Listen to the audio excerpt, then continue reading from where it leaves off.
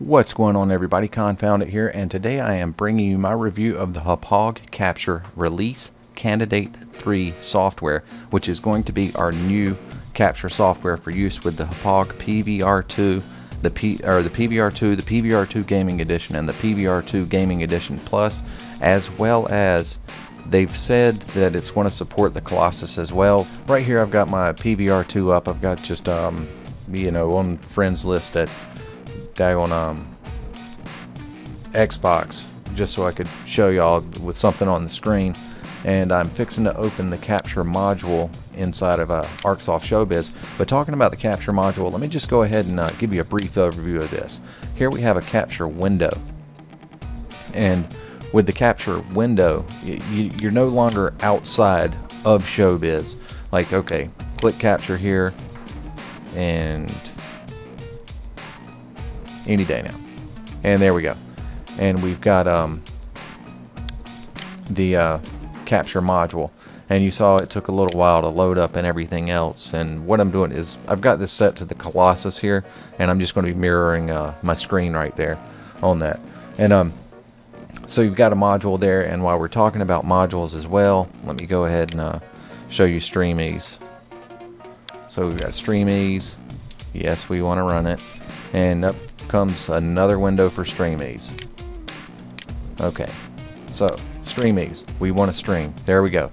Stream Ease, we've got the streaming window. And right down here you've got the input resolution, 1920 1080, 60 frames per second, all that fun stuff, video, audio, and it's all right here inside of this. You don't need to go inside of device settings, format settings, everything else. The quality of it, upload bandwidth, very responsive slider. There's no lag time between it. You know, I've already gotten my Twitch information set up and stored in there. My location is not west coast of San Francisco though. We'll just say East Miami, Florida. Close enough. And start streaming. And we should be streaming. Yep, there we go. There's the preview window. 1920 by 1080, and it's scaled to 1280 by 720, which is what Twitch will allow you to do. And I'm going to stop the stream, and then I'm going to go over here to settings, personal logo, and this is just to show you how everything is all in one place now. So you're not opening up all these things to, you know, put in what used to be the personal logo. Well, it is still the personal logo. Now you do it all within the settings window. Add that to it. You can change your recording and screenshot directory right here. Also, talking about your capturing itself, it's a instant record kind of situation. You press record and you're recording. Now, microphone input, I want to stress this. I can't stress this enough, and I know I'm going to get comments and all kinds of questions about how do I get it to pick up my voice. So I'm going to say this as emphatically as possible. You must have either a separate microphone that plugs directly into your computer, or have a headset that is capable to work with a console at the same time as your computer. For example, my Turtle Beach X12s, they are capable of such a thing. They have a way to connect to the Xbox, as well as a way for me to plug directly into my PC, so I'm able to record at the same time. So for microphone input, this is my other headset that I use for Skype. Well, down here's the one I use for Skype, Logitech USB, blah blah blah. And this is my Turtle Beach X12s right here. Even though they're not labeled Turtle Beach X12s, you will notice it does not say Xbox, it does not say PlayStation 3. So as of now, the only way to get your voice in the recording at the same time as you're recording is to have a separate microphone, or have a headset that will work with the Xbox and a PC at the same time. That's all there is to it. Otherwise, you'll have to get an audio mixer, and there's plenty of videos on how that whole setup works. Alright, now another big change that they've made. Let me close down this capture module and get into the edit module, and I'll show you the edit window. Bam, we're in the edit window. and we're still waiting on the edit module. Nope, we're there. Storyboard timeline. Let me just pull this Minecraft down here. So we've got something there, and that's what I just did, showing you the instant recording. And this is just a quick little capture I did. I'm going to mute this real quick because it'll echo through my speakers.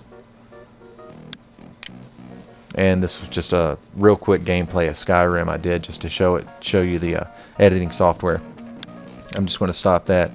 And what you can do with this is you can trim the head and the tail, or cut, you know, you're going to cut everything from here back, or you can come down here and you can cut everything from there forward, and you'll end up with separate files. You can come over here,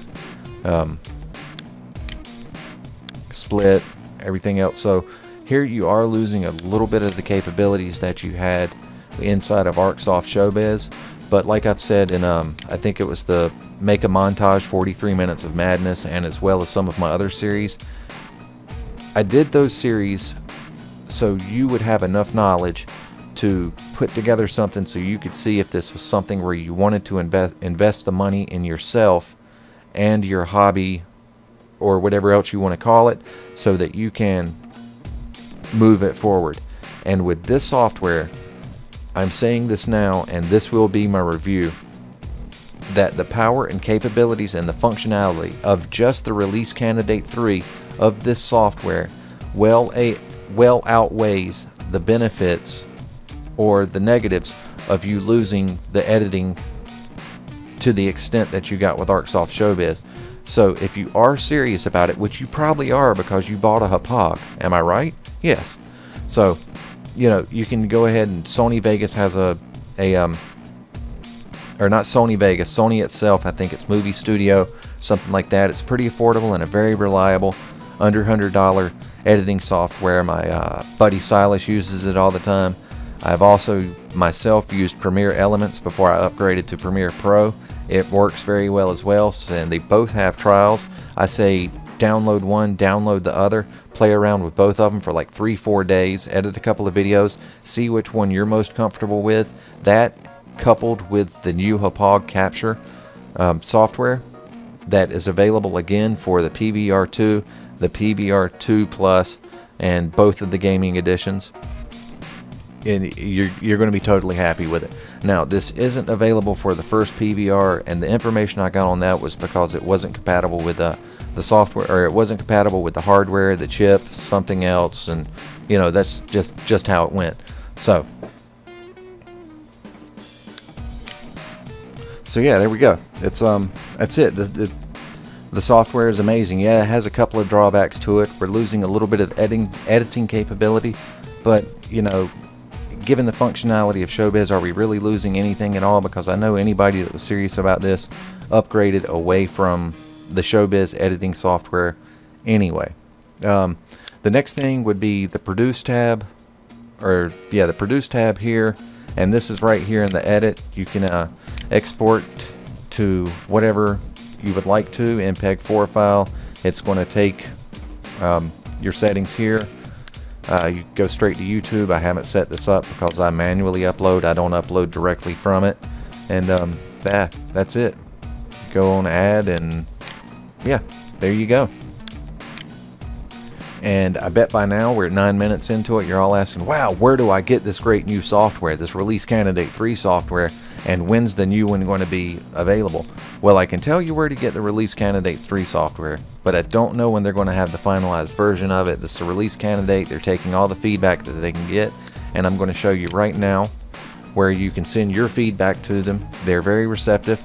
You know, let them know what you think about it. Let them know what kind of improvements there might be able to be made. Maybe they missed something, and you can do that at the front desk at Hauppauge.com, and all that information is right here on the page in which you get it from, and it is Hauppauge.com capture, and I'm going to have that down in the description for you, and I'm probably also going to put an annotation on the screen so you can click right on there right now to go and get it and quit listening to me jabber on.